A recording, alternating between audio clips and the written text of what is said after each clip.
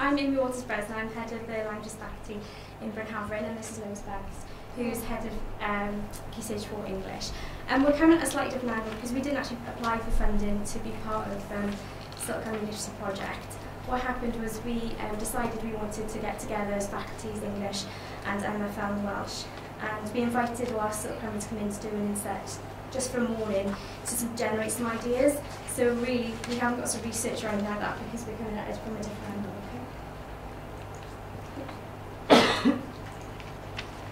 So for our Cilt communities that discussed triple literacy issues, we will be showing you strategies we've developed at a whole school level to raise both the profile and standards of literacy. We came in it as very much together because we wanted these pupils to have strategies developed in English that they would see in MFL and then in Welsh. This was one strategy that we came up with, and we came up with the name ourselves with help from the pupils, so we didn't want to seem too down with the kids using Wallbook like Facebook. But basically the way it works is in English we use it, so if a pupil creates some impressive descriptive writing or uses some really juicy vocabulary, we whack it on Wallbook, get it up on the wall, and then other people can use it then and see how brilliant it is. So we celebrate the success of their literacy skills in that way. But Katie Llewellyn, who's an MFL teacher, is going to hopefully explain to you how it works in MFL. All classrooms in languages have a Wallbook. This is where pupils can post new phrases or new words they found in a dictionary. It encourages the lower school to use phrases that perhaps the sixth form have found, or also the sixth form can also use phrases from the lower school. We also have an idiom of the week in French, Spanish and Welsh, and we challenge the pupils to use these in their lessons. The idiom of the week this week for Spanish is mi media naranja, which is my other half, and the French one for this week is chercher midi 14 heures, to overcomplicate things. This project, it was a common project across the faculties, MFL, Welsh and English. And basically what we did, we delivered a series of lessons that were started in the English faculty. And we chose an Amnesty International campaign, Kites for Women's Rights, and we basically in the English lessons discussed with the girls what was happening to women and girls in Afghanistan before and during the Taliban rule and subsequent to the fall of the Taliban. I gave them a PowerPoint, they learned about it, they discussed it, and then they were invited to design a kite on which they sort of supported women's rights in Afghanistan. What we also had on the wall as well, though, as you can see, are some key words in English, then in Welsh, French and Spanish as well. And the point of this as an English teacher was to get pupils to realise that their literacy skills are their responsibility to use in other lessons as well. Because I found that they tend to put their learning in English into a compartment and then go off to another subject and not use it again. And as an anecdote, it came out in one of our joint meetings with MFL, and one of my colleagues in MFL said, well, you know, the girls don't know what a noun is. Well, they do, they just don't know what a noun is outside of their English classroom, you know, or outside of their French or Welsh classroom and inside their English classroom. So this was the point of this project. And now I think I'm going to watch myself, which is really embarrassing. I haven't seen it yet, so at least I'm not wearing the same outfit, I don't think. I'm not, no.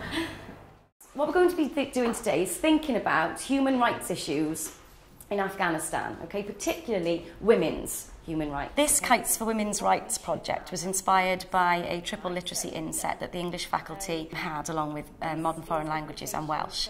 And basically it was thought up to encourage pupils to view literacy as a cross-curricular entity rather than just limited to their English lessons. So it was based on an Amnesty International campaign, and I think it was important for the girls to have a subject matter which gave them some kind of moral or ethical lessons and something they could really get discussing, which they do. And also with the triple literacy aspect of it and using different languages, it's important for them to see that no matter what language we speak in the world, we all deserve basic human rights. I think it works really well because it encourages pupils to view the links between different languages and gives them quite challenging vocabulary in both English and their other languages. And I think for the languages departments, it was interesting to get the girls talking about something that perhaps wouldn't come up in ordinary MFL and Welsh lessons, whereas in English we're often discussing these types of issues. Each pair or three will be given a kite template, okay? And using some key vocabulary, which I'm going to put up onto the board, and I'm going to give you on sheets, I would like you to express your opinions about women's rights in Afghanistan on your kite, all right? I want you to make sure it's eye-catching, colourful and clear. But why are we doing this? Oh, because kite flying is a hobby in Afghanistan, right? They love to fly kites, and women are allowed to make the kites, but very often they're not allowed to actually fly them. So our kite is a show of solidarity and support for the women of Afghanistan, okay? Now, during your discussions and writing on your kite, you may wish to use some keywords in English, super. I would like you to challenge yourselves, please, and try to use some keywords in French, in Welsh, or in Spanish, or all three, okay? So I would like to hear some other languages in this classroom. I would certainly like to see them written on your kites. You can use any images you like, the inky finger, a dove of peace, anything, okay? To show your support for women and girls in Afghanistan. The finished product then were kites using the target vocabulary from all the languages that they learn at Bryn Hafren. One thing that we were looking at as well was in the joint insert was we talked about dictionaries and using dictionaries, and that the children get confused and don't know what to do. So we thought we'd make dictionaries interesting. So we came up with a snazzy name called Dictionary Divas, because I'm teaching all girls school. So, and we actually have developed this and produced the resources across all the languages. And we go to the LRC, the library, where we have a session where they sit on the bean bags and they just explore the different meanings and what they mean. So it's very much independent learning. So I'm sure we do that. Okay, heddiw, rydyn ni'n mynd I edrych ar Dictionary Divas. We're going to be having a look at Dictionary Divas, okay? Gwaith gyda'r geiriaduron. To start with, can anybody tell me why dictionaries are so important? What did Dictionary Divas was created as a result of a Cilt Cymru Inset Day focusing on triple literacy. As a department of languages, we decided that the focus on dictionary use within our school would be something that all pupils would benefit from. The pupils appear to be a lot more confident now after having a Dictionary Divas session. The quality of their work appears to be on a completely different level due to accuracy of spellings and grammar and punctuation. And Saesneg, in English, can you give me an adverb to describe swimming or horse riding, please? What kind of adverb would we use to describe swimming or horse riding? Quickly. Quickly. Yn eich geiriaduron, edrychwch am quickly, os gwelwch yn dda. Quick or quickly? The pupils seem to be more independent learners through the introduction of this Dictionary Divas strategy, and also they've learned transferable skills that they're able to use across the curriculum. 2, 1. Diolch yn fawr. Okay. Nawr, rydw I eisiau I chi, I'd like you with your partner I ysgrifennu brawddeg to write a sentence for me using your verb and your adverb. Joy Liveni, give me some sentence starters first of all. What's I like?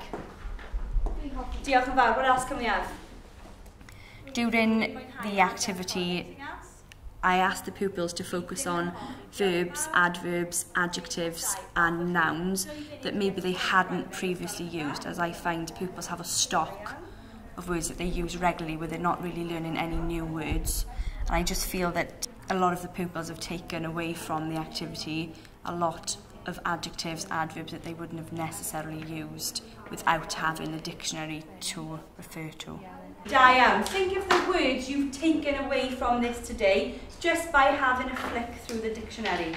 Yeah? The next thing that we looked at was introducing new vocabulary. We're very conscious of introducing the vocab, doing the core repetition. We wanted actually the pupils to take on their own learning and look at the language patterns and look at how they can identify words themselves, but be able to explain why, so they're understanding their learning and able to share that. So one thing that we've developed is when we introduce new vocabulary is we don't give them what it means, they have to work it out themselves using the grammar rules from Spanish, French and Welsh and English. Ok, then chicas, vamos a hacer un ejercicio con los trabajos, ¿vale? Tenemos, aquí tenemos 4 columnas en español, francés, gales y inglés, ¿vale?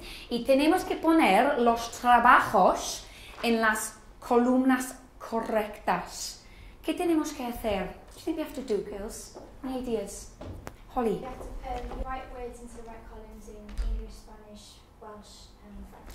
Perfect, good girl. Muy The bien. triple literacy activity is a starter activity and it's designed, it was about jobs and it was designed basically to give them a flavour of all the different jobs in Spanish, French, Welsh and obviously English, with the end product being that they're able to write a extended piece of writing on jobs, what they want to do in the future, what their parents are, that kind of idea.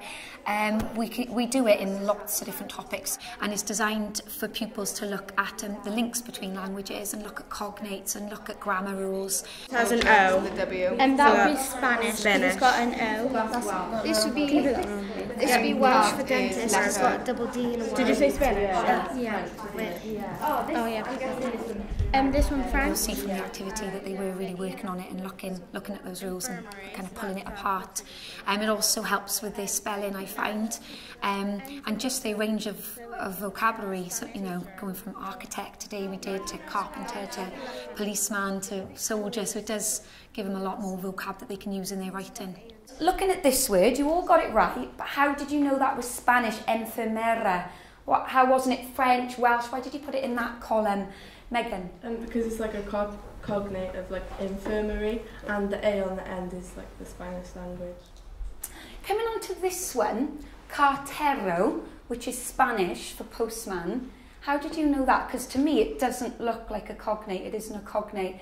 Elise? Because we know that carta is a letter in Spanish, it kind of makes sense that it would be the postman. Brilliant, fantastico, well done. And the next thing we looked at was to extend sentences, because we really do have high standards in languages and we don't just expect or just want one simple thing, we want to accept it and the pupils themselves are used to it. We wanted to introduce something across the curriculum, hoping, but certainly across English and the languages. So we've introduced something called the ski slope, when we say how low can you go. So they're quite used to it. When you'll see in the middle, you just put one sentence on the board or even a word, and they're just like, right, okay, how far can I actually go down? And the challenge is good, but it also supports the ALN pupils because they can decide how far they do actually want to go. So we try and push them, but we also give them alternatives to achieve what they can achieve. Tenemos una pregunta. ¿Qué quieres hacer en el futuro? Ideas, ¿qué significa esta pregunta aquí? ¿Sí? What do you want to do in the future? What do you want to do in the future? Ok, muy bien. Tengo una respuesta, ¿vale? Quiero ser profesora. ¿Entendáis? ¿Sí o no? Ok, ¿qué significa quiero ser profesora? ¿Sí? You're a teacher. Nili? Quiero ser profesora. ¿Sí? You want to be a teacher. I want to be a teacher. Okay? So we've got, what do you think about this phrase? Pretty basic? Yeah? So I just want you to talk in parejas. How could you possibly improve it? What could we do? Off you go. Muy bien. Say why, muy bien. Utilizando por qué. So say why you would want to do that job. Muy bien. You could say where. Where. So where you actually would work. Fantastico. Muy bien. Opinions. Opinions. Can you give me an example? Useful. Useful, fun. Good. Really good. Extension words. Like, por ejemplo. Pienso que. Pienso que. Muy bien. Ideas? Muy bien. Future tense, really good. Don't forget your tenses, okay? One more then. You could say when. When? What time. What time? So, en el futuro, yeah? Cuando tenga 18 años, muy bien. Okay, so the ski slope. So it's basically try to encourage you to extend your phrases. Okay, mira. So tenemos, quiero ser profesora. All happy what that means? Tell me what it means again. What does that phrase mean again? I want to be a teacher. I want to be a teacher. Muy bien. Ahora mira, ¿qué pasa? En el futuro, quiero ser profesora en un colegio. So what have I done here? Meg? I want to be a teacher in a school. Good. What have I added? Oh, in the future. Good. So I put when, haven't I? In the future, I want to be a teacher in a school. Muy bien. Now then, so I've got en el futuro, etc. En un colegio, porque sería divertido. ¿Sí? In the future, I want to be a teacher in a school because it would be fun. It would be fun. Sería divertido. It would be fun. Muy bien. So, more extended phrase then. So the bit that's different here is I've got the same, I've just added a bit more. Y me encanta trabajar con los niños. Think about what a teacher does. Muy bien. I love working with children. Hey, fantástico, muy bien. So in the future, I want to be a teacher in a school because it would be fun, okay? And I love working with kids, children. Muy bien, chicas. And now my last one, see how long it is, okay? So I've kept some bits the same, but I've added porque desde mi punto de vista sería divertido. Porque desde mi punto de vista. Muy bien. In my opinion. In my opinion. Oh, no, close. From my point of view. Muy bien. From my point of view, it would be fun. I've kept that the same. Me encanta trabajar con los niños. Sin embargo, no me gustaría ser médica porque, en mi opinión, sería demasiado difícil. Could you perhaps do a little part of that? However, Muy bien. I wouldn't like to be a doctor because, in my opinion... Okay, fantástico. Could anyone do the last bit then? In my opinion, sería demasiado difícil. It would be... difficult. Too difficult. Fantástico. Okay, so do you get the idea that each level we are doing what? Extending it more. We are extending it more. So you're going to start with una frase básica como ese. Quiero ser profesora. So how do you think you're going to work on improving it? And the final thing that we're going to do and talk about is the Awesome 9, which is set phrases and starters in Spanish, French and Welsh, and they don't change, and in English they don't change. They stay the same, and all that changes the topic material. So the pupils know that they always have I am, I'm not, and they just mix together the topic. So it gives them confidence because they know it's always there and they can encourage a range of sentences to be used. Who can tell me what you can see on the board here? Diolch yn fawr. A greater vocabulary. Greater vocabulary. What do we call this vocabulary? Pwy sy'n gwybod? Awesome 9. Awesome 9, fantastic. Dwylo fan ni, hands up if you can remember using this Awesome 9. Diolch yn fawr. Ardderchog. Right, so, if you know any of the sentence patterns, you can basically talk about absolutely anything and Gymraeg in Welsh. The idea of Awesome 9 came from an inset I attended. Right. I selected 9 sentences which I thought were accessible to the lower abilities but still stretch individuals. These easily adaptable sentence patterns were enforced over a number of lessons. The strategy has had an extremely positive effect on the students in my class. It enables pupils of all abilities to create extended pieces of writing through the use of 9 basic sentences. With little practice, I found that pupils are able to adapt and extend these sentence patterns in order to be able to talk about a vast range of topics. It has worked extremely well with more reluctant learners in Key Stage 4. By encouraging them to learn this range of patterns, they are able to convey their opinion on a variety of subjects. O'ch blaen chi nawr. In front of you now, you have geirfa newydd. You have some new vocabulary. Dyma'r topic newydd. Dyma'r topic newydd. This is the new topic. Looking at this, would you... There we are. So those are the ideas that we're putting into practice at the moment, and they're in place and they're working really well. Yeah. All right. Thank you.